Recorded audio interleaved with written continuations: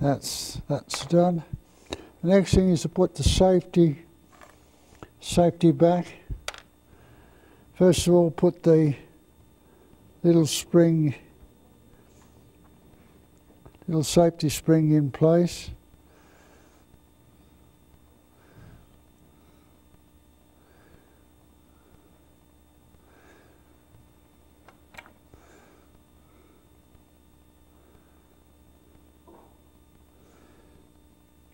Now that spring's back in place. Then you can put the safety bar back in place.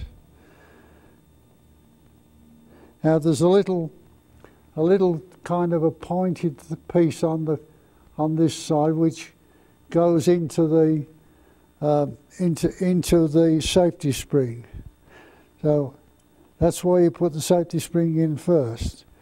It helps you to locate it. Now, when you put that in place, the front end of the safety bar goes into a little hole on the underside of the top strap, because it has to make contact with the top lever, so that the top lever pushes the gun back onto safe when you open the gun. It's called automatic safety. This is a safety thumb piece, or safe button if you want to call it that, and there's a little tiny nut fits on the bottom of that, and you just tighten it up with a pair of pliers. Okay, now that's all in place.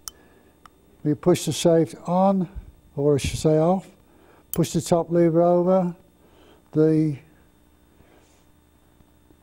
safe jumps on. Okay, now, having done that, the next thing is we can put the gun back together on the stock. Now, I didn't take the triggers out and the trigger spring out, because that's a simple job. Nobody can do that wrong, except one thing I did forget.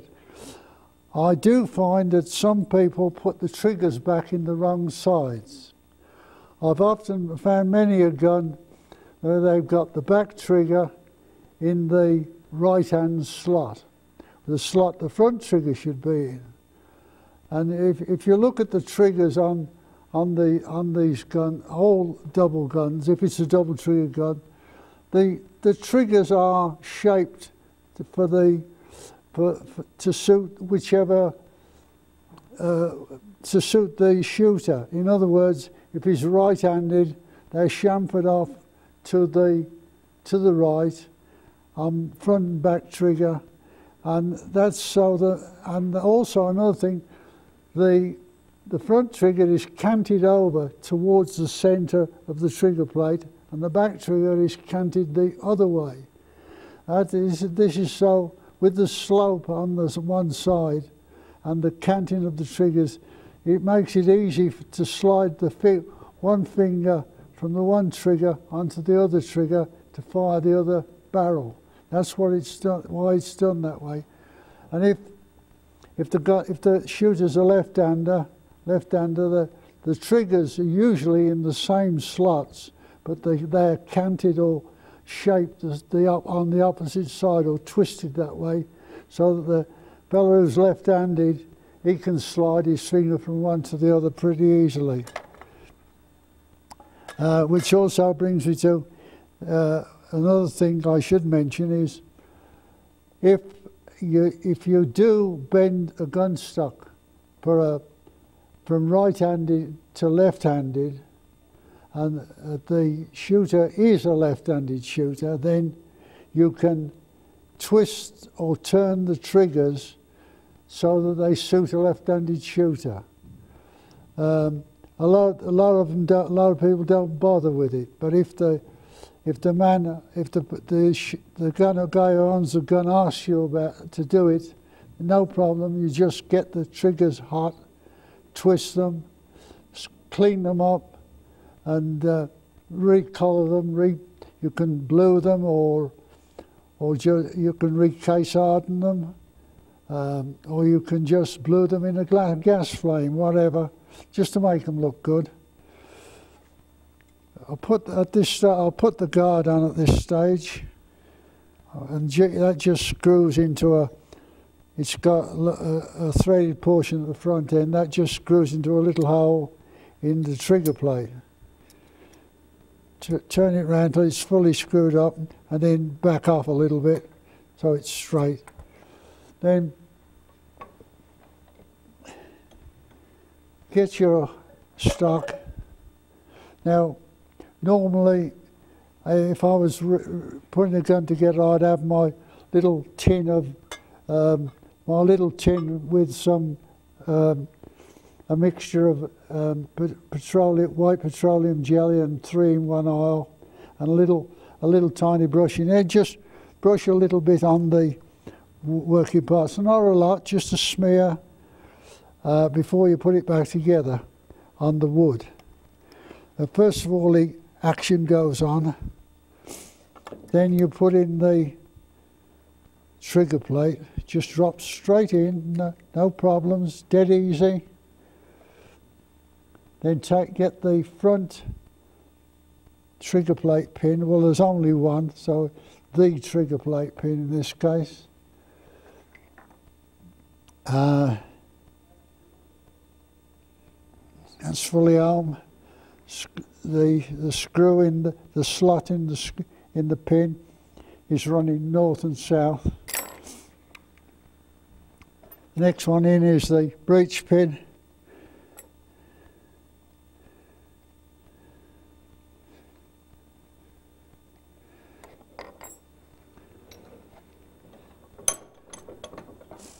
And then when it reaches a point where it's tight, you're just pulling it up the last turn or so. You can hold it in the vise and pull it up. Put your shoulder to it if you have to. You can get more leverage on it that way. Pull it up to the slot straight. Now, the beauty of holding it in a vise and doing that like that is because you've got more control. You're not likely to slip. If you try doing it this way, it can rock about.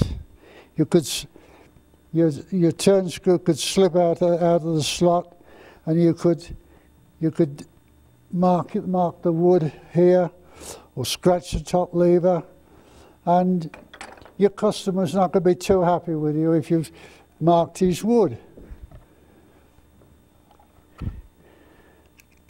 So, and then the next thing is put in the hand pin, the one at the back.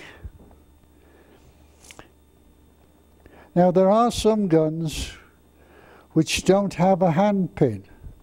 Some old hammer guns have a little short strap with just a breech pin, and in the end of the trigger plate they'll just have a little wood screw. So some guns don't have a hand pin. Now,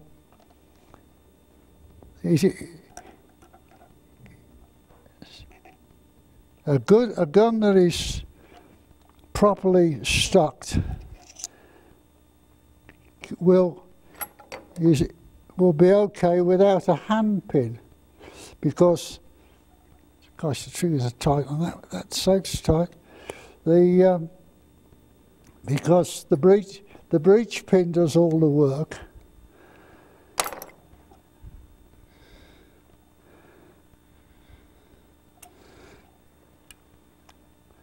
Okay. The last thing of all is to put in the guard screws. The last part of this job anyway. I've got to put the locks in yet. Now don't forget, the front guard screw is the one with a little flat on the end. It's nothing more annoying than to pick up the wrong one, put it in the wrong hole. In this case you couldn't, they're different sizes, but if it has two the same size, there's nothing more annoying to screw up the guard screws and find you've got them in the wrong holes.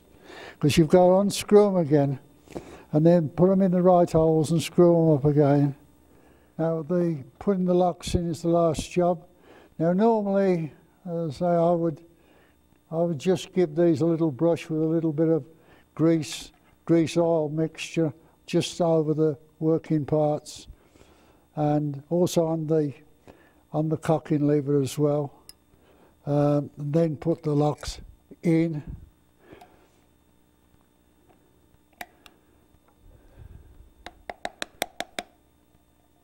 Now, it's one in.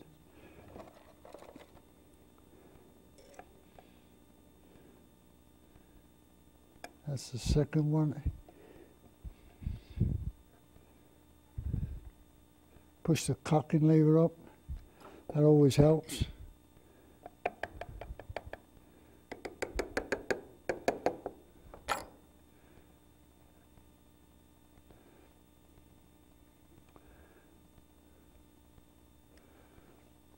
Then you can put the front lock plate pins in. While I'm doing this, I might mention that I just happened to notice this stock has got what appears to be a gold oval in the stock. Now, some people, they don't know what this is. It's called an oval.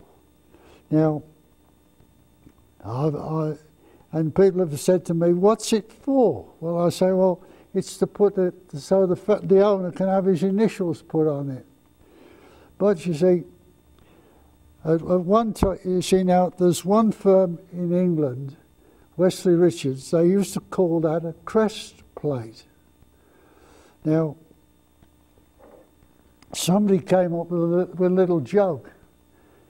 If you're a working class, it's an oval. If you're middle class, it's an escutcheon. And if you're upper class, it's a crest plate.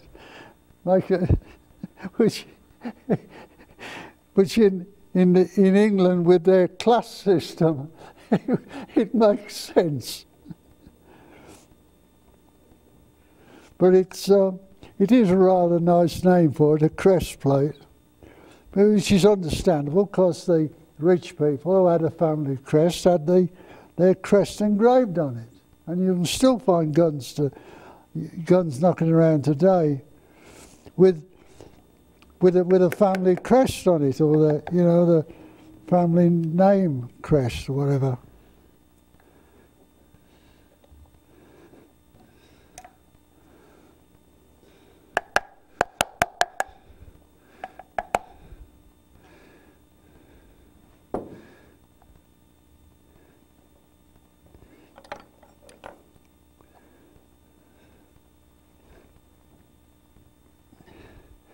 Okay, that's fully assembled now.